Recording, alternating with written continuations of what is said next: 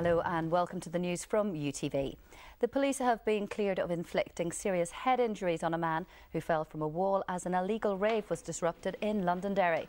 The police ombudsman Nuala O'Loan found no evidence to back allegations that an officer may have pushed Paul Bradley as police dispersed 250 partygoers in April 2003.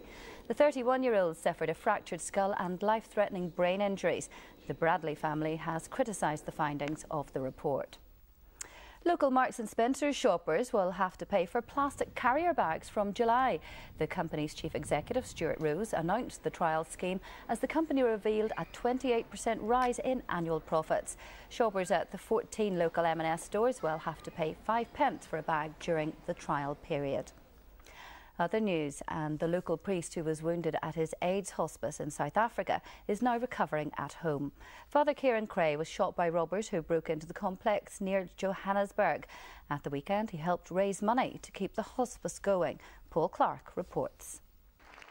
Lucky to be alive and back on his feet, Father Kieran Cray receives a standing ovation from supporters.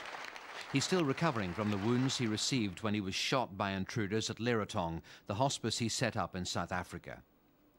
Among the guests at this special fundraising dinner was Priscilla Jana, the South African ambassador to Ireland. But the man people had come to hear was Kieran Cray himself. It's a bit like snakes and ladders. Some days I feel up the ladder and sometimes I'm right down again. My stomach still gives me a bit of bother. My lung hasn't returned to normal yet, but I've been told that'll take some time and that I'm a bit of an impatient patient, so I just need to be a bit more patient and relax a bit more and stop, as my mother said, farting around.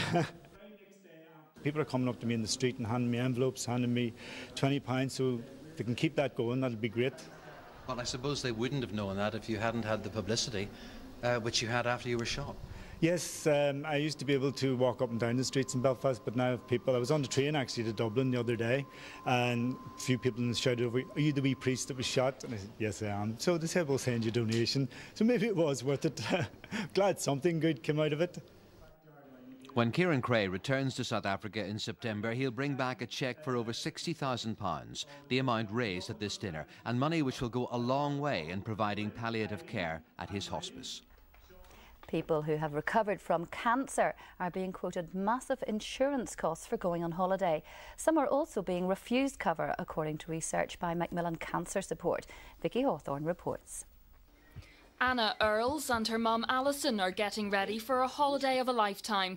9-year-old Anna was diagnosed with cancer in 2004, but after treatment was given the all clear a year later. Her mum says this holiday is something Anna has always dreamt of. Yes, we're heading off on holiday to Florida. Anna, one of her wishes was to swim with the dolphins, and thankfully my partner decided it would be a nice treat and he paid for us both to go with him. But problems arose when Alison tried to get insurance for the trip. The minimum quote for a long time that I got was £1,500. One of the quotes was £5,000, and a lot of companies wouldn't touch her at all because she'd had a secondary tumour. I spoke to Anna's consultant, who had said that she was doing very, very well and he would give me any letters he could or speak to the insurance companies to see, and eventually we managed to get a quote for £789, which still is very, very expensive, and I would rather put the money into treating Anna. Macmillan Cancer says the Earls' experience is a regular occurrence. They say 2 in 5 cancer patients have been quoted high premiums and around 6% have been refused insurance altogether. But the Association of British Insurers says the cost of insurance cover needs to reflect the risk, which is assessed using the best available medical evidence. The association says it's keen to discuss the concerns with Macmillan. Vicky Hawthorne, UTV Live. The new body set up to review parades here will hold its first meeting today. The former leader of the Liberal Democrat Party, Paddy Ashdown, will chair the parade strategy group. The local members of the body include the senior Republican, Sean Murray, and the Loyalist Commission member, Mervyn Gibson, who's also the Deputy Grand Chaplain of the Orange Order. Well, that's all from UTV for now. We'll have more on those stories on our lunchtime bulletin at 10 to 2.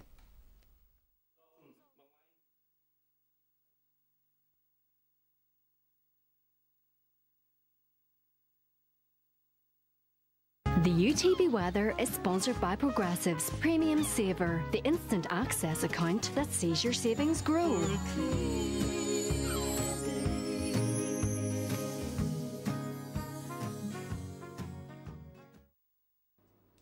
Well, After a pleasant afternoon and a fine night, there'll be more cloud again by tomorrow. This afternoon, plenty of sunny spells across the province, with temperatures getting up towards 16 Celsius in increasingly light winds. Tonight, most places will have a fine night, but western counties could see some mist and drizzle later. Tomorrow, cloudier and breezier than today, with some light drizzle possible from time to time. Still, it should be warm in any bright spells, with highs near 17 degrees.